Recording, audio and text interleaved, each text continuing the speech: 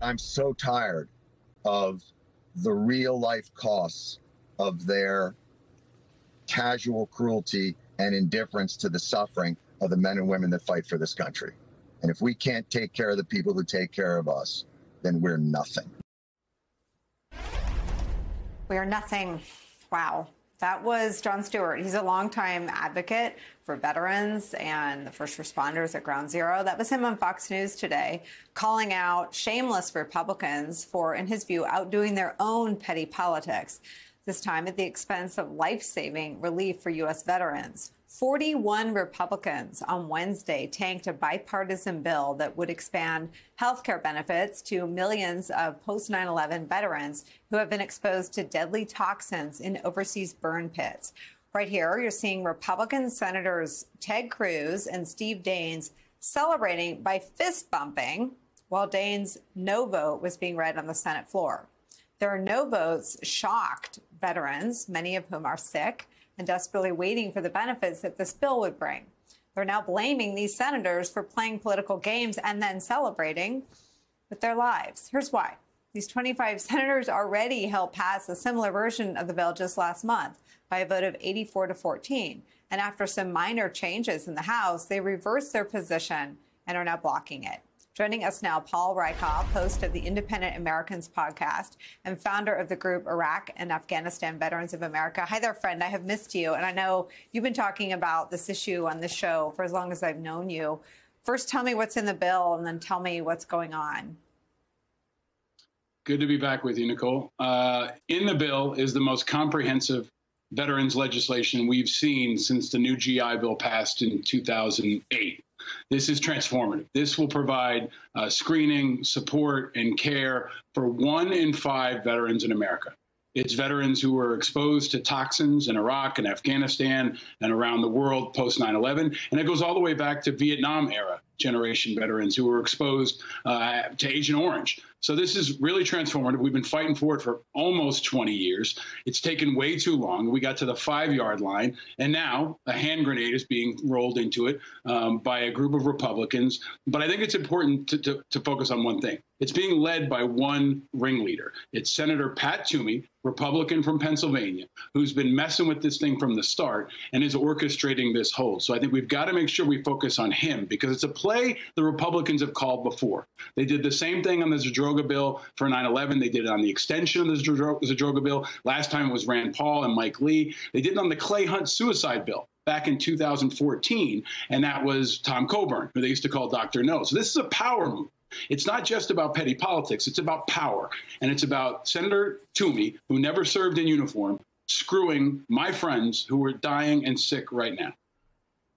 So I heard in interviews that you and Jon Stewart have done what this is about. I don't want to repeat the falsehoods about the bill, but I do want to give you a chance to set the record straight about what the phony attacks are on the right. It's about some of how the money is spent. Can you talk about that?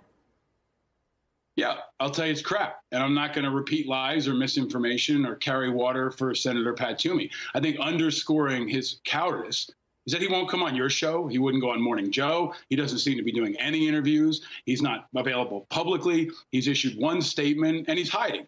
And this is the tactic. It's been done over and over again. It's what Coburn did years ago when he was Dr. No, and he'd put anonymous holds on bills and he'd block bills. Toomey is retiring this fall. There are no consequences for him. His seat is going to be given to someone else. And that's why they're picking him. That's why he's the guy to do this, because there are really no political consequences he can face. And I've said this in other interviews. I think the consequences have to come from the public. You have to make Senator Pat Toomey's name mud. You have to shame him into oblivion. So when he leaves the Senate and wants to roll into some cushy corporate job while more of my friends are dying, corporations say no. Lobbyists say no. Lobbying companies say no. Pat Toomey needs to be the guy who pays the price for this because he's the one leading it.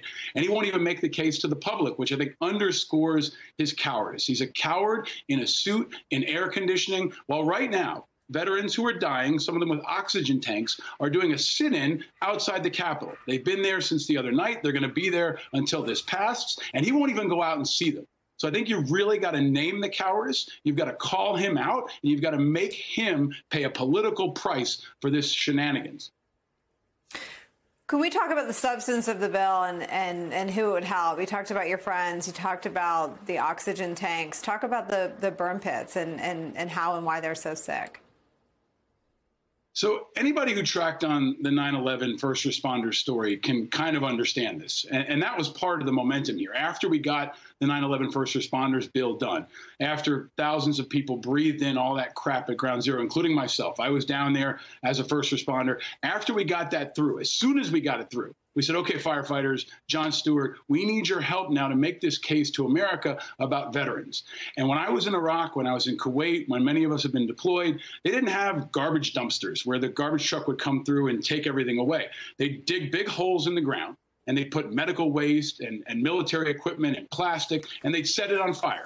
And they'd burn it all off like they used to do with waste in Vietnam in a barrel, except sometimes acres long. And we'd all be downwind from that. We'd breathe it in, we'd get sick. And now many of my friends have already died. Others are sick. And I said this on a show last night. Nicolle, I don't know how long I'm going to live, but I'm probably going to die from something I ingested at one of these places, either at Ground Zero or in Iraq, because every time I cough, my wife looks at me and goes, is this the time to get screened? And my friends are screened. And another important point here. The reason we got so much momentum is because Joe Biden publicly declared that he believes Beau Biden's cancer and his death was caused by burn pits. So that was critical to get us to this point. And I hope telling these stories will be critical in helping us get it through Monday. Schumer says he's going to bring it back up on Monday. We need it to go through, and then we got plenty of other stuff to work on. What does the hand-to-hand sort of campaign look like to get this bill done on Monday? It's shame. It's like total shame. Schumer says he's going to reintroduce it. I think Schumer's going to have to do some backdoor dealing with the Republicans to see if maybe he can get them across the line. But if I were Schumer, I'd bring the same bill forward every day and make the Republicans vote no, because there's a political component to this. In every crisis, there's an opportunity. And I'm an independent. But if the Democrats are smart, they will weaponize the hell out of this in the midterms. You've already seen one candidate, Evan McMullin, who's running as an independent in Utah and is gaining ground. He's weaponizing this against Trump apologist and election denier Mike Lee. Now, if I were at the DCCC, instead of supporting right-wing primary candidates from the GOP, I'd be focusing on this. I'd give it to every Senate candidate who's running this fall and make these 41 people pay a price, because it does move independence, and it will get through. It might take us this week, but then they're going to go on vacation, by the way. They'll go on a big, long August recess, and more of our friends will die, and they'll have to pick it up in the fall or maybe even in the lame duck. So while that happens, I'm going to, again, mention there's blood on Pat Toomey's hands. Every day this takes longer, more people get sick, and more people die. There is a human price to this. John's been putting a great focus on it, but people need to understand. Look online, see the stories I'm sharing. These are real people who are suffering right now. And now they're experiencing the insult of feeling like their country doesn't care about them,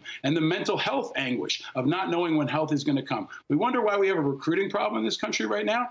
It's not because the military is too woke or any of the other crap you hear from Tucker Carlson. It's because of stuff like this. This is what hurts our recruiting, and our enemies are celebrating. It damages our national security, and it's much bigger than just one veterans bill.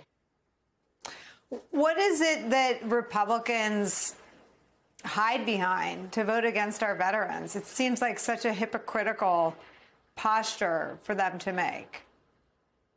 They hide often behind anonymity.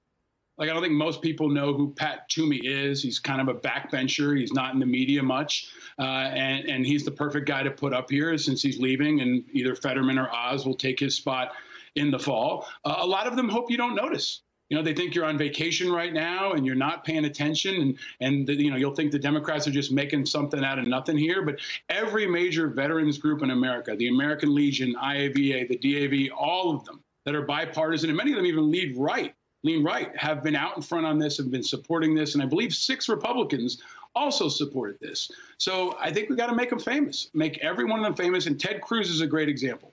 Ted Cruz, I mean, his brand equals cowardice at this point, but time and time again, he shows us that he doesn't give a damn about anybody. And I'm baffled that Texas can't find somebody better than Ted Cruz for their Senate. That's what they got to work on, in my opinion.